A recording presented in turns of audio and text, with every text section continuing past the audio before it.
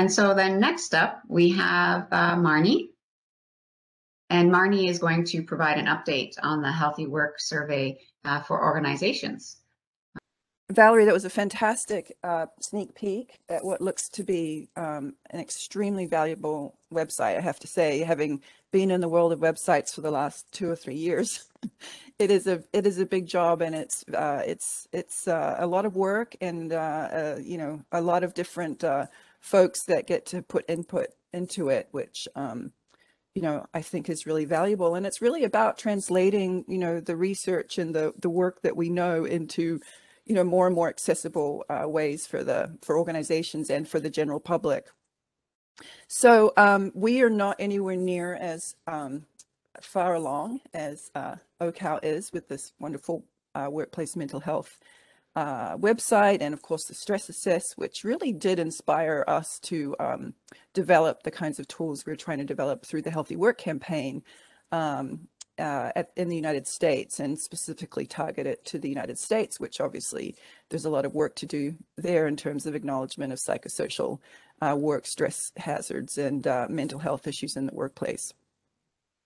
So today I'm going to give a brief update on where we are with our Healthy Work Survey, which is something we've been developing, you know, now for a couple of years.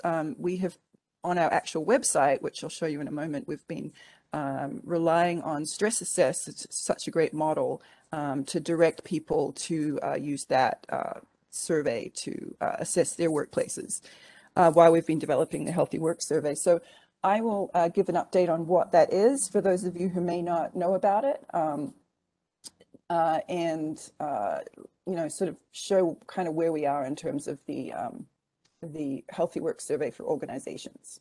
So in general, for those of you who may not know, the Healthy Work Campaign is a project of the Center for Social Epidemiology, which is a nonprofit center run by Dr. Peter Schnall, myself, and a number of colleagues from different universities and different locations. And really, we've been focusing on trying to translate the information in sort of the work stress and health literature that's been developing for, you know, 30 or 40 years now into more accessible information for you know, our community, our academic community, to occupational safety and health professionals, and also now with the Healthy Work Campaign to the general public, to media, and so forth. So this is our website. We launched it in 2018. It's healthywork.org.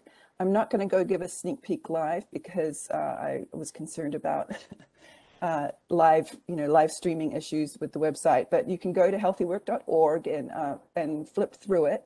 On the front page here, you can see there's a little play tab, a video. It will pop up. So one of the first projects that we did was we were really interested in creating a film on the issues around healthy work and work stressors. So we did produce an 11-minute documentary called Working on Empty, which really tried to lay out the major issues around work stress in the workplace and how the organization of work impacts cardiovascular health as well as mental health and other issues. And so you can look at that on the first page of our website.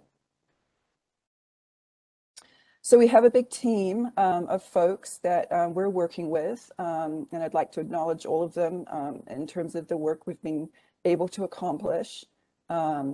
Myself and Peter are co-directing the Healthy Work Campaign, and we have Dr. Paul Landsbergis and SUNY Downstate, and more recently Paran Fagri, who is a colleague that was at University of Connecticut and part of the Center for the Promotion of Health, which is one of the NIOSH Centers of Excellence. So she's come in to work with us and is an adjunct faculty at UCLA. And then even more recently, David Legrand, who was the CWA National Safety and Health Director, who has since retired, but is coming on board with us to work on outreach to labor unions and worker advocate organizations in the hope of you know, them using the tools and resources that we have on the website. We have a list of partners as well, and we're happy to have OCAL among them, and we look forward to more collaborations. I absolutely look forward to providing a link on our website to this new mental health in the workplace website and stress assess and so on. I think there's such valuable information and honestly, you know, a model for what we would like to eventually be able to produce on our end. So the Healthy Work Campaign goals, for those of you who may not have heard of us before, the goals are on our website as well. But we have 4 main goals. One is to obviously educate working people and others, including organizations, including labor unions, occupational safety and health folks, about how work impacts our health and the costs of that, as well as the many solutions that are available to promote healthy work. And I like that Valerie had so much great information on the website about, you know, tracking once the survey is complete, you know, giving people formats to follow in order to, you know, turn those results into actionable steps. And I think that's a very primary focus for the Healthy Work Campaign as well. Our second goal is to assess the workplace for unhealthy work stresses. And that's where the Healthy Work Survey comes in. And we obviously have relied on Stress Assess and will continue to promote Stress Assess as a tool as well, so that individuals and organizations can begin to assess and identify those workplace psychosocial hazards that are impacting on mental health and well-being of workers. The third goal is to equip workers and organizations. We call them healthy work tools, basically with resources and steps to follow to try to implement interventions that can be used in the workplace to promote healthy work, healthy organizations, to impact on mental health, especially as we know it's such a crisis all around the world. And then lastly, we're sort of an action campaign. So we're really interested in trying to inspire action. So part of that is about getting other people to think about and share the message about healthy work, about dealing with workplace mental health, about implementing organizational change, kind of taking it beyond focusing on the individual as the only site of change to thinking about how we can change and improve organizations, how we can promote and work around getting better regulations and laws and so on. And so we really want to create a movement really in this case as a campaign. So just briefly, I'm going to show you what we've been doing over the last year or two. Obviously with COVID, this last year has been really, you know, what can we say? It's been a year, it's been a tough year. But, you know, it has been a year for health and safety and really thinking about the workplace as a site for exposure to illness. In this case, obviously, the virus. But, you know, we also want to focus on the various other hazards in the workplace that impact people's health and wellness. So we have a blog post where we post on current events, on news stories that have come up just recently, actually, which is not on the screenshot, unfortunately. We posted about the WHO and ILO report that showed a connection between long work hours and stroke incidents and heart disease. Long time coming, but it did receive a lot of media attention. So we wanted to make sure that that information gets out there as well. We publish a quarterly newsletter. We'd love you guys to join up. On the front page of the website, a little box will pop up and ask you to join the movement, which means join our newsletter. We only send it out once every 3 months. So we promise not to inundate anyone. We've also been publishing on Medium, which, if for those of you who don't know, is an independent publishing site. They do curate some of the articles, and our articles have been picked up and used in various sections of the website and promoted. But we've written a number of articles in the last year about COVID-19 and its impact on work. So looking at school reopenings and the debate around health and safety for teachers. Also, we looked at the work-life boundaries, the changes that occurred as a result of COVID, and a lot of workers working from home, and also looking at essential workers. And obviously the impact of COVID on the workplace for essential workers has been massive. Essential workers aren't able to stay at home, so their exposure was much higher than other occupational groups.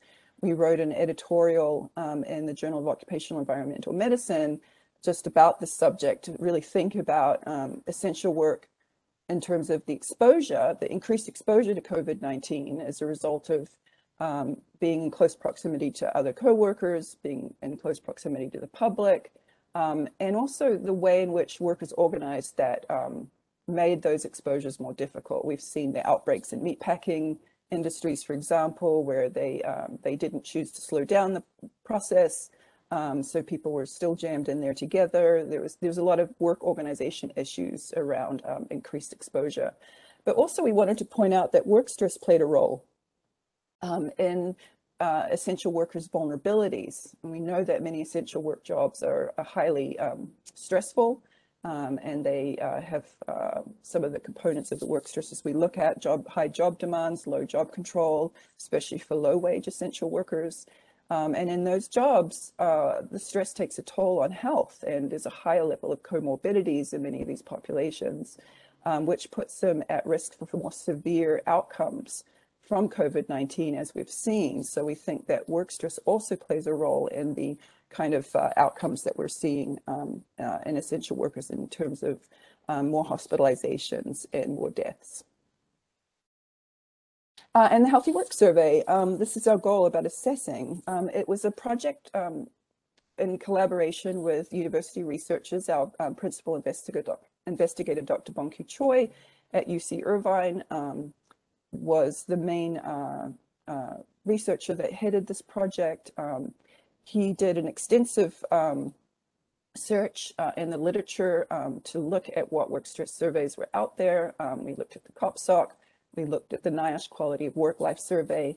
We realized one of the key components that we liked about the stress assess was the ability to compare to national averages. So the NIOSH Quality of Work-Life Survey, while it hasn't been operationalized in terms of these key stressor components, it does have a national, it's part of a national population survey that's through the General Social Survey in the US that's administered every 4 years. So we were able to gather data from 2002 to 2018 in order to do some psychometric analysis and validation of the components that we wanted to include in a Healthy Work Survey.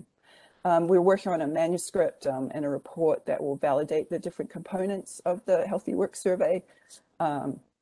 We've been collaborating with John on Stress Assess since 2018. He's helped us look at the Healthy Work Survey content, as well as the online report system that we've set up, as well as other experts. In January this year, we were able to publish the Healthy Work Survey for individuals online.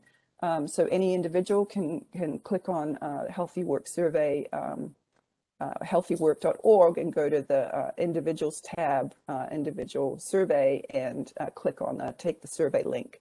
And it will take you instantly to this nice survey here.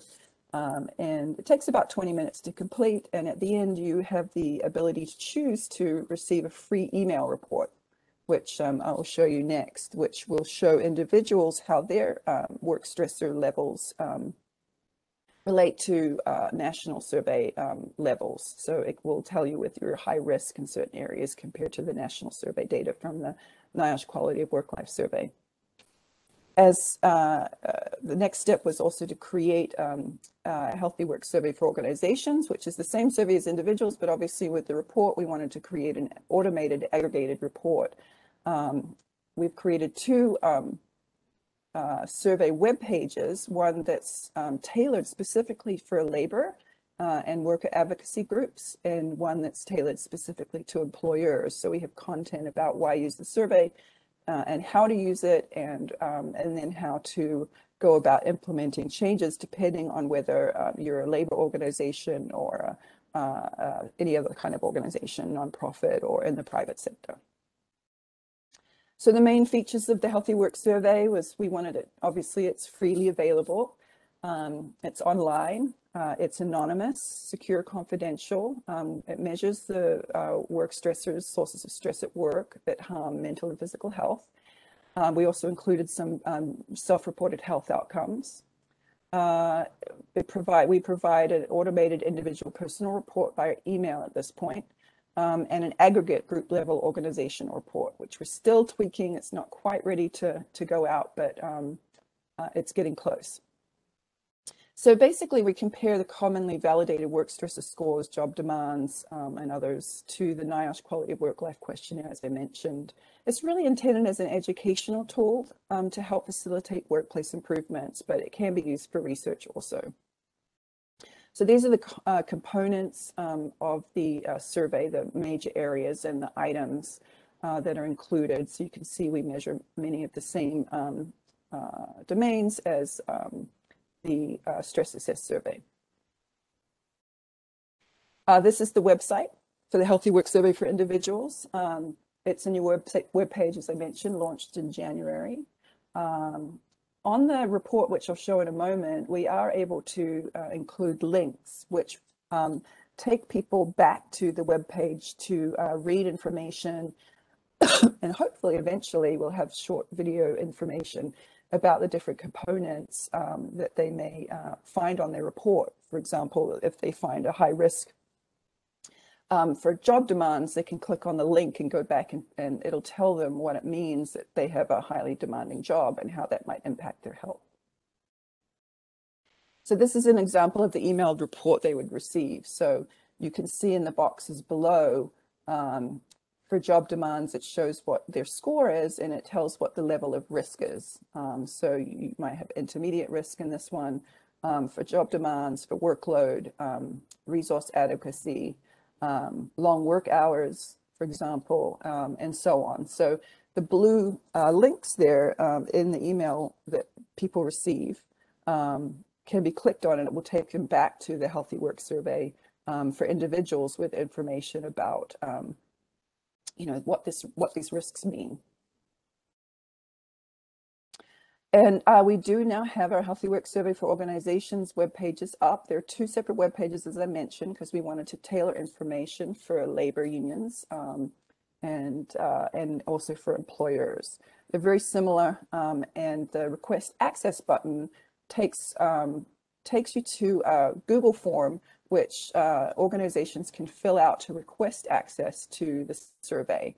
And once that's sent to us, we can contact them with more information as well as a unique link for that organization to use. And I'll show you how that works. So along with the link that we would send or email back to a representative of the organization, we've got this guidance for administering the survey. So not as wonderfully sophisticated as a Stress Assess guidance, but we wanted to have some information out there about how organizations can go about actually, doing a survey. Obviously, we need, to encourage recruitment and at least 60 to 80% participation. We know with web surveys, it's not always nearly that high, but, to really promote, to get good data, we need organizations to realize they do need to get good participation. We re-emphasize the importance of informed consent, of voluntary participation, and we also have an email template that we send out to organizations along with the link so that they can send it to participants or employees and help to promote participation. So this is available as a PDF on the web pages. Right now, we would like to, work on improving that, but it would also be sent along with the email that we communicate directly with the organizations. So the organizational report, it's a fully automated system. So when a company gets enough participants to fill it out, then they will email us and we will generate the report. It's all will be eventually emailed as a PDF to a designated representative.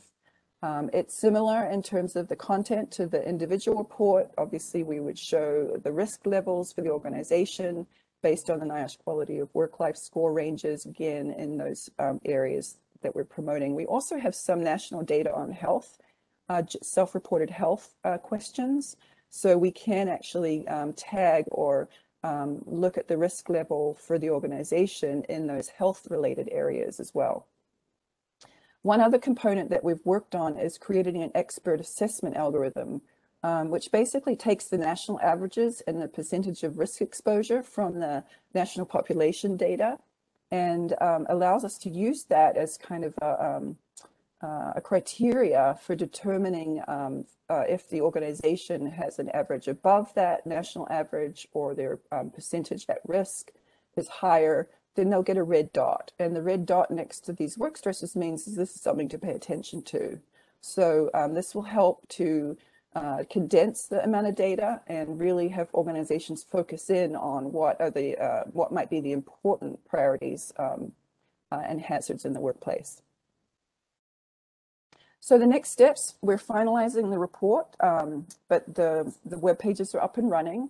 We're in discussions through David Legrand with UPTE CWA, which is a professional and technical union that represents nurses and other university technical employees to pilot test the system. And we'll probably push this out and officially launch it within the next month or so. So as well, if I've got time, I wanted to show you a little bit about the kinds of resources that we have developed. Primarily, this is about what you do with the survey once you have the results. And we wanted to equip workers and organizations with healthy work tools, including interventions that can be used to promote healthy work. So we have healthy work tools pages for unions and for employers. We actually have one for individuals as well that includes not just behavior steps that individuals can take to help cope with stress, but also collective actions that they can get involved with to try to promote workplace change more broadly. But these tools are a step-by-step guidance for carrying out workplace change. And we're working on improving these and making them more accessible, just as Valerie was talking about. There's a constant improvement model going on in terms of making this as accessible as possible. One of the innovations that we have provided is a page that we call Healthy Work Strategies. And these are case studies or short reports that Paul and graduate students at SUNY Downstate have produced for the Healthy Work campaign that summarize successful workplace research studies, workplace policies or programs, union contract language, as well as regulations and laws that were designed or were intended to improve working conditions and so reduce sources of stress at work. And these are available on our website. They're supposed to be accessible, written in language that most people can understand. They're short, usually 1 to 2 or 2 to 3 pages long, and they can be downloaded as PDFs. And they're great examples that organizations can use to see what other organizations have done successfully. We also produced a range of case studies on what different groups and organizations have done to reduce COVID-19 related work stressors. And you can click on this link and be taken to that page. So this is the page here. You can see we have sections here that will take you to a list of different case studies that can be downloaded and read. So we also wanted to make these healthy work strategies and tools pages more accessible to organizations that do the healthy work survey. So we created at this point a PDF, what to do with the results. We developed 2 PDF guides to interventions, and we have them available on the New Healthy Work Survey web pages. People can download. We tailored them for unions. Once they have, Healthy Work Survey results, what do you do with them?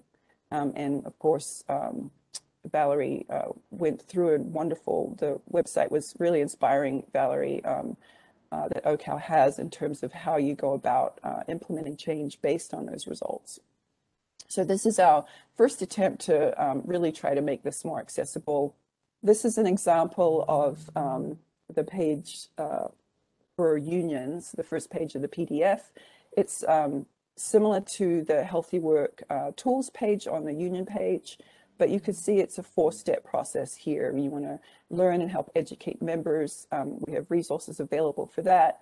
We want to share the Healthy Work Survey report results. And we give examples of where that can happen.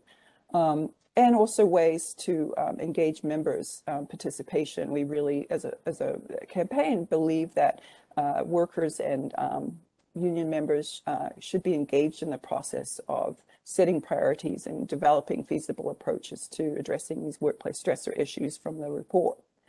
And then strategize to learn from strategies that other unions and worker advocates have used to reduce sources of stress. So we click and provide this information to Healthy Work, the Healthy Work Strategies pages.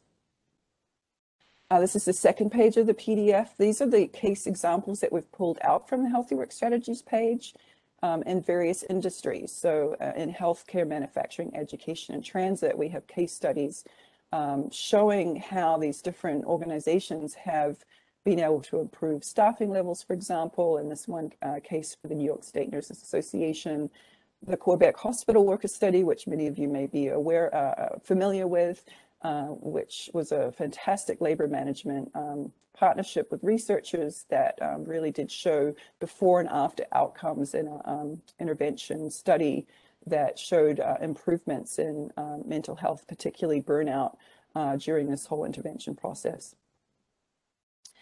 We also show these case studies by work stressors. So examples of different organizations' approaches to improving work-family balance, for example.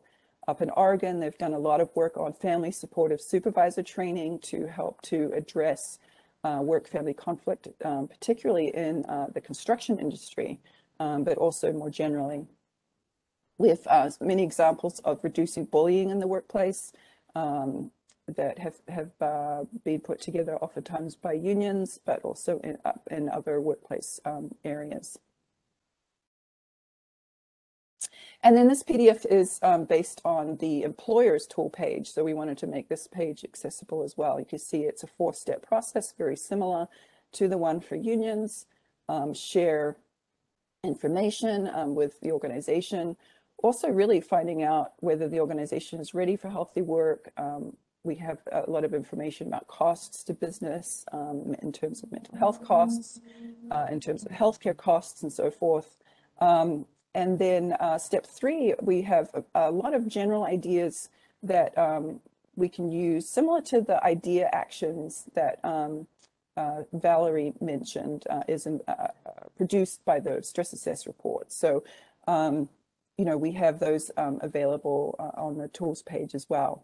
And then we have step 4, which is plan and design your own healthy work programs, which we rely really on the Healthy Work Participatory Program, which is a great model with templates on facilitating meetings,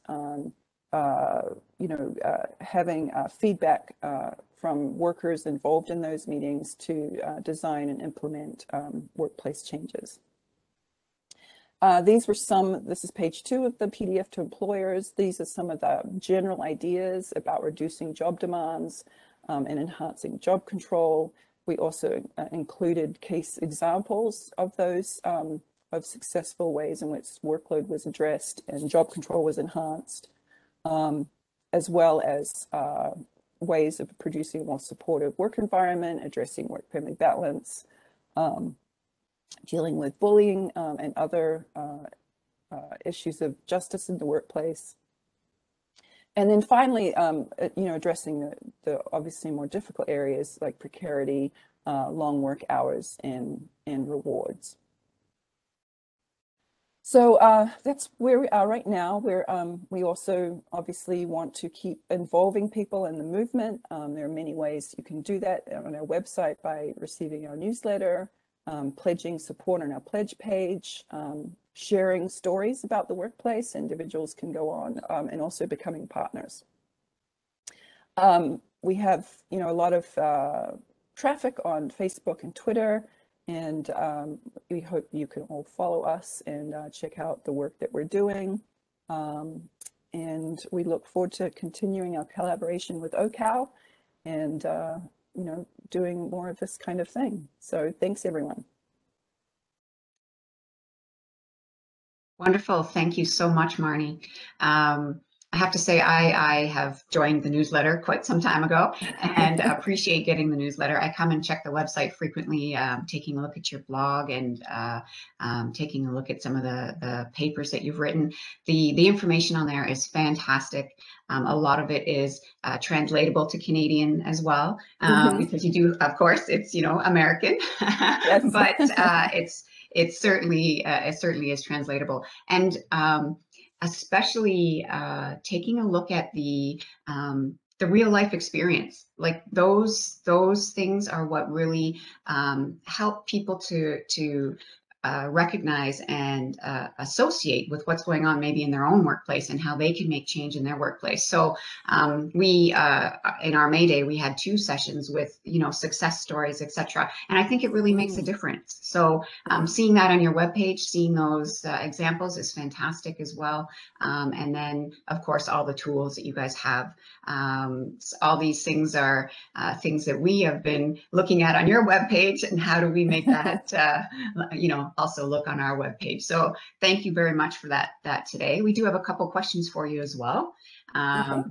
So, and we will open up the floor for those if there's any other questions besides the ones written here, but we'll start with the first one here. So is there a mechanism on your site for people to be able to compare their own results over time to identify patterns or improvements, that kind of thing? Well, I think for individuals, I mean, you can take this survey more than once as an individual, obviously, and you could look at improvements over time in the report. So you could compare one report to the other report that you receive in an email. As far as organizations are concerned, ideally we would like individuals to come back and redo the survey after implementing change. I mean, that would create sort of a natural experiment kind of thing, and give organizations information on whether their improvements are effective and whether they're making important changes that might be reducing the risk in certain areas that were a problem. So we would work with organizations that wanted to come back and do that. It would be more like a kind of a panel study rather than trying to get the same people to respond each time. I think, although, we wouldn't be able to compare individual scores to their own scores, but we could, create a new report which would show the population compared to the population. So, that's something that we could, work on improving down the line, but, that would be possible. It would just be more like a cohort approach. All right, great, thank you. The second question we have here is a question from Facebook from Eugene Lafrancois. Is there a timeline on getting better from a traumatic incident when you have to go back before you're ready? Oh, wow. I think return to work is a tough, area, obviously, especially in terms of recovery from, injuries, mental health injuries, and otherwise. So I'm not totally familiar with the timeline, that people would find in terms of return to work. There might be someone else in the audience that does occupational medicine and is better able to answer that. But of course, the more, I think we know that the more resources available to people who are on disability or trying to recover from a traumatic workplace injury or traumatic experience, the more resources available to them, and the healthier the organization is when they return, the better the outcomes are for those people. So, having human resources and or employee assistance programs available to people to attend to recovery when they're back at work, where the trauma might have occurred, I think is an extremely important thing for organizations to do to encourage people to return to work and to recover. Great, thank you. Thank you, Marnie. Okay, another question here we have. Wondering if you plan more content on bridging between the physical and mental health, example, comorbidity prevention, as well as ergonomic impact. Yeah, I mean, we know we would like to have a lot more content on workplace mental health and the importance of dealing with work and work stressors in terms of reducing workplace mental health issues or preventing them in the first place. I really, the work you guys have done on creating that workplace mental health website that Valerie previewed is inspiring. And I really do think that a lot of employers and labor unions and other groups really understand that mental health is a major cost, not only to workers' health and well-being, but also to the bottom line and to our healthcare systems. And understanding that work contributes to that, I think, is one of the major messages that we want to send, you know, because starting with prevention, I think, is one of the primary important goals. So we would like to add more context on workplace mental health and the important work that people have done to try to change work organization to prevent mental health issues at the workplace. So yes, we would like, or at least we could link and collaborate more with the wonderful work that OCAL's done on their workplace mental health website. Excellent. Thank you. All right. Any questions from the audience? Okay. So thank you very much, Marnie. Appreciate you coming today Pleasure. and taking the time.